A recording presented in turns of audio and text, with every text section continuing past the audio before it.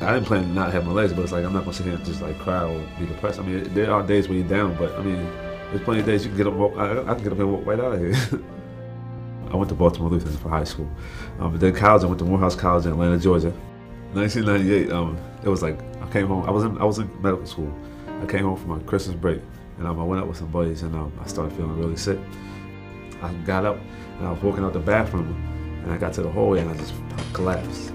My mother and father, they took me to the hospital, and then they did like a whole bunch of tests. They actually put me in isolation because they found out that I had bacterial meningitis.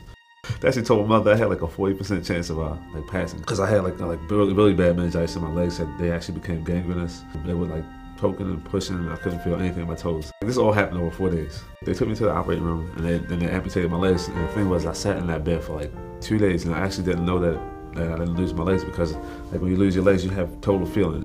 Will lost both of his legs below the knee, but he never lost his positive outlook.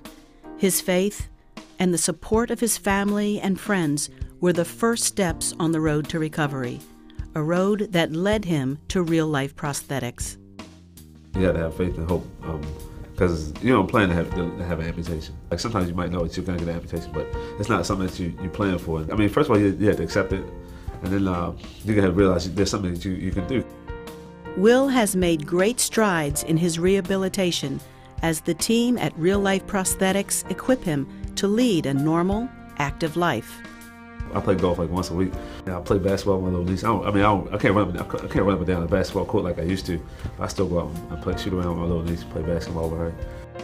With his illness behind him, Will has completed his education and is beginning his career as a pediatrician. The patient is now the doctor. I work at Harlem Hospital in New York City and doing pediatrics right now. I like working with my staff. It's a rewarding experience to get to help little kids. Will's story is inspiring to those who face similar adversity, a testament to the ability to overcome trials with courage and move forward with confidence. I mean, there are setbacks, but I mean, I'm walking around doing what I want to do.